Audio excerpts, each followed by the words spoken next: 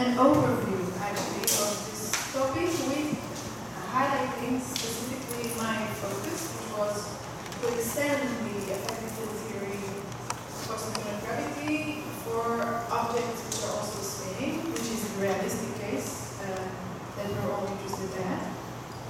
So today I will try to give you an overview of the whole thing, and basically in the coming lectures I will try to go into the details of each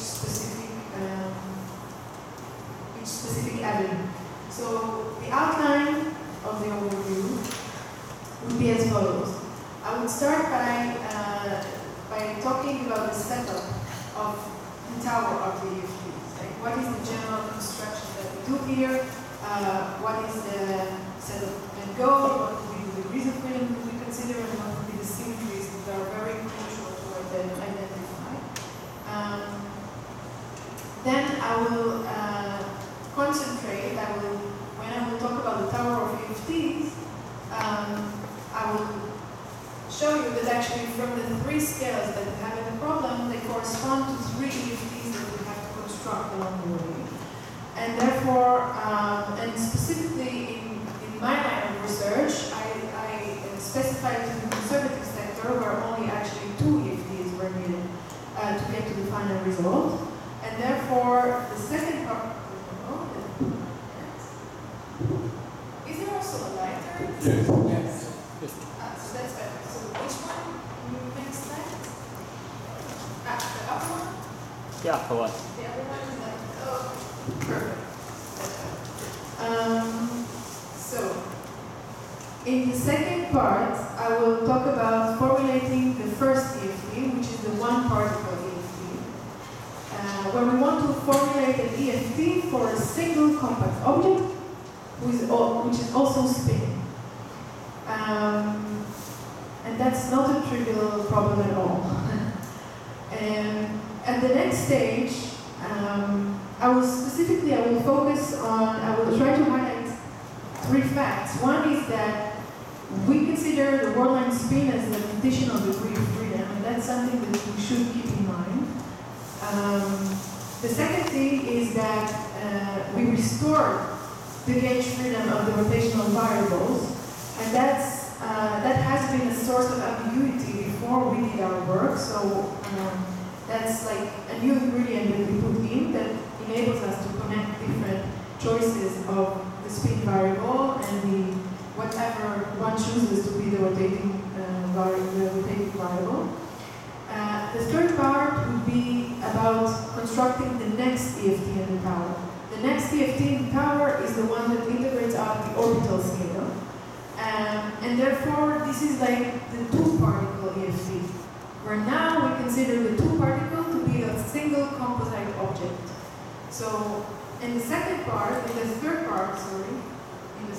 here, I will focus on the technicalities of integrating out the orbital scale to get the two-particle EFT.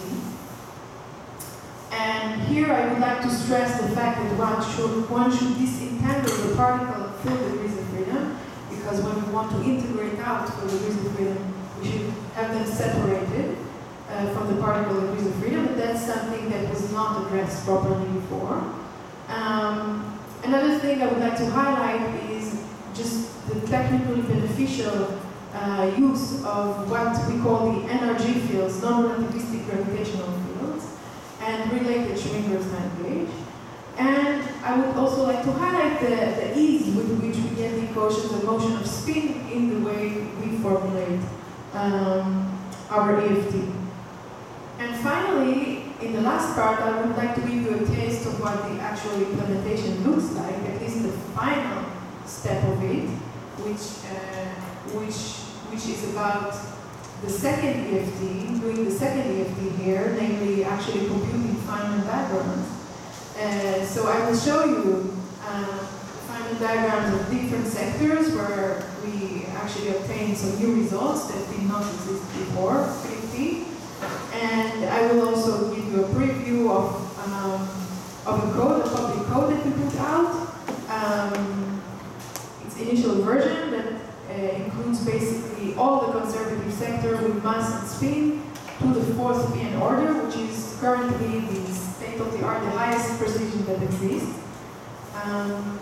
Okay, so let's delve into it. Okay, just giving a general background, which I know most of you probably are familiar with, right? Because we heard about gravitational waves last week, right? So just to give this the worldwide status, predicted in 1916 the existence of gravitational radiation. First indirect evidence was by the Wilson-Taylor pulsar, which indeed, like all the orbital parameters decayed, and for that they got the Nobel Prize. And then we had finally, after more than a decade of operation of LIGO and many decades of planning, we had in 2015 we had a direct detection by LIGO. The worldwide spread at the moment, we have the ground-based detectors LIGO, GEO, and Virgo. LIGO is American. We have two detectors located in two opposite points of the US. The one that you see here is, the one that you see here is in the state of Washington, and here is the one in the southeast in Louisiana. And they are the ones who made the detection. We also have the GEO, the German-British collaboration GEO 600, which at the moment is not operating, but is supposed to be back at some point.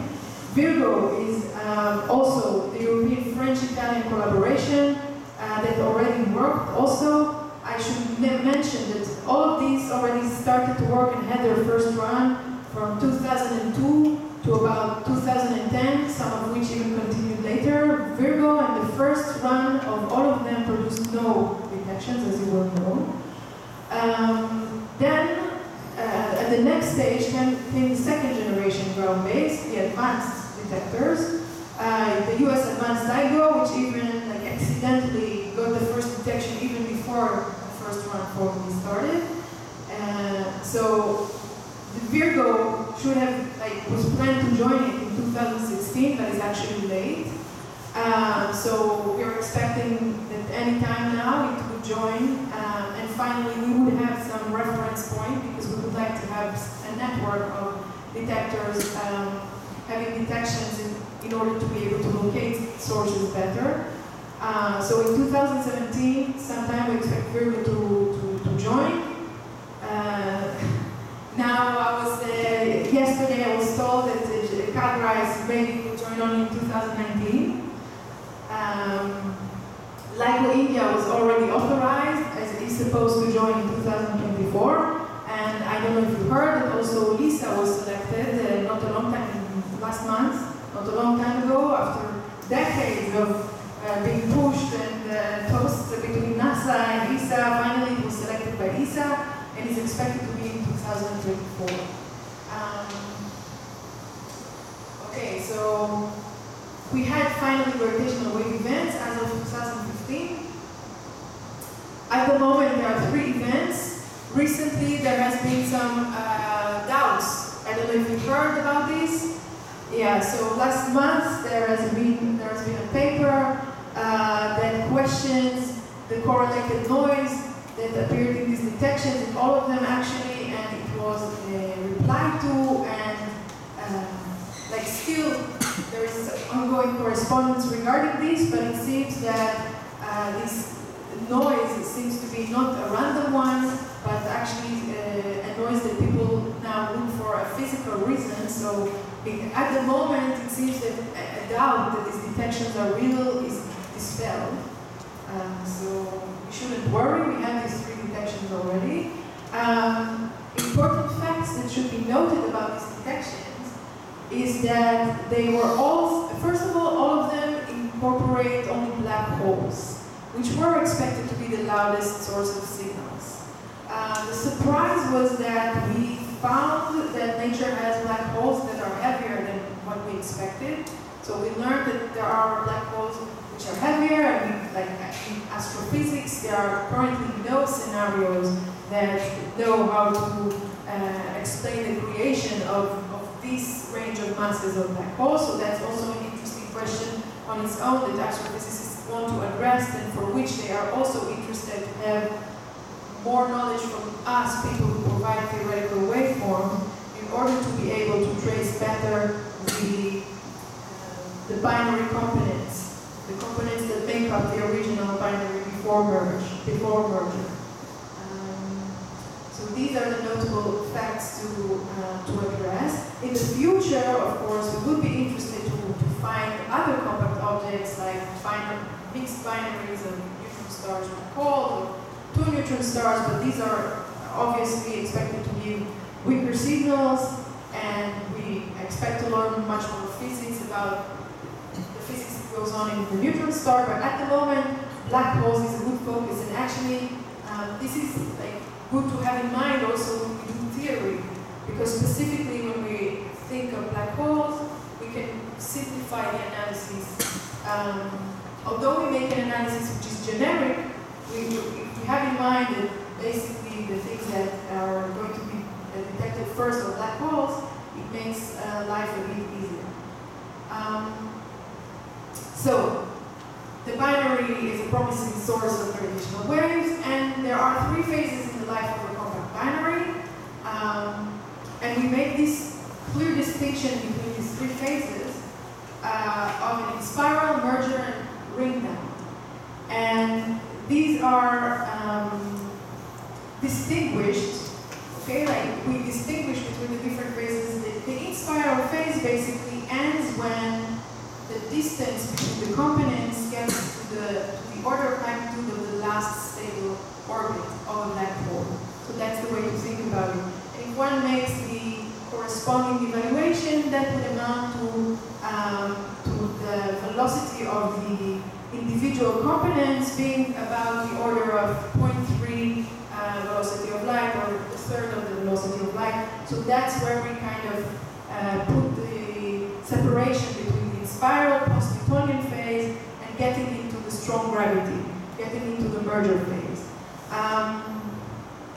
Then we have the violent merger, and once we have a single object, out of this we go immediately to the phase of the ring down, where our single object relapses by quasi-normal oscillations to a Kerr black hole. And the reason it's very also useful to make this distinction between these 3 main stages of in the life of the compact binary is that these 3 different stages are also treated with 3 different kinds of physics, which are completely different. And the challenge is that we have to tackle each one of these phases in the most complete way that we could, but we also want to stitch them together, because eventually we have a continuous signal that we want to describe. And we have to make some sense of how to stitch these 3 different physics together.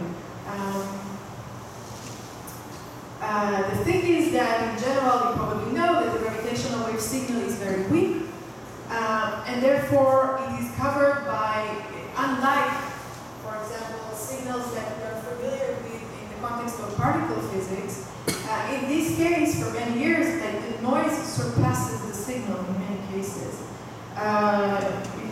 Like once the sensitivity got up, the situation got better, but in general, the noise covers up the signal. That's why it makes it even more important to create good theoretical waveform templates that we can actually extract from the data that we measure, that we can extract a pattern, a theoretical pattern, from all the noisy data that we measure.